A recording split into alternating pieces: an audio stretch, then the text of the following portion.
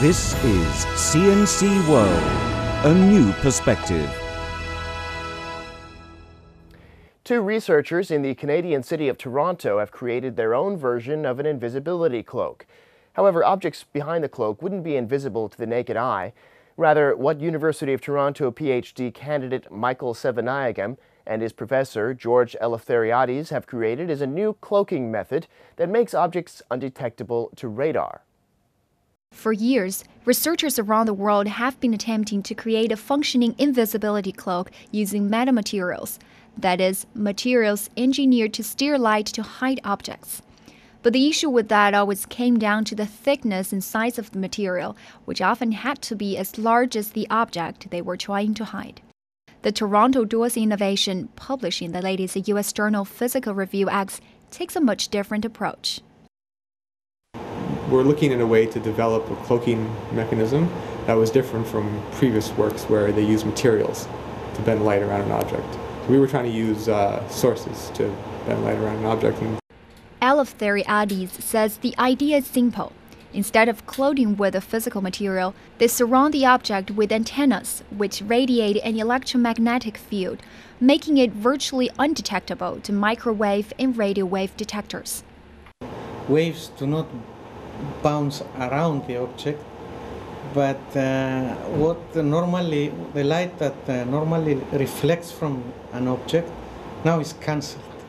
So if you cancel the reflections, there is no shadow, there are no reflections coming out of the object, and so it becomes invisible. With before and after shots, Selvanayagam explained the results of their demonstration.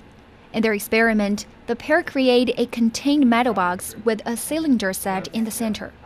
Using a source to create circular wavefronts, those wavefronts are disrupted as they pass through the metal cylinder, which scatters the radio waves. The second image displays the results using their method. Those wavefronts stay circular now as they travel through, because the cloak suppresses the light that scatters off the object. And so we can see that the cloaking effect in terms of these wavefronts, it look like they're just traveling right through. The duo says their work could be applied to many real-world situations. Besides military uses, it could also be used to create extremely thin lessons and devices that wouldn't otherwise be possible. It could also be used to make cell phone signals stronger by making buildings obstructing cell phone radiation disappear. Eleftheriades says a Harry Potter-like invisible cloak that can camouflage objects to the naked eyes may also become a possibility in the future as technology develops. If you have a way to make nano antennas replace these antennas that we use for radio waves and control how what light they radiate, this can become also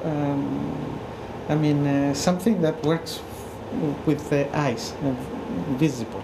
So it's very scalable, this technology.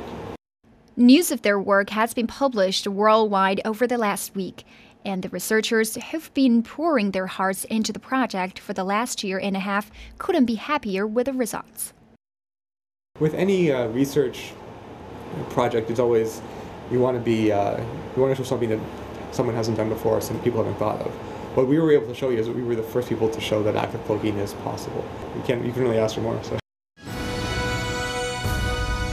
This is CNC World, a new perspective.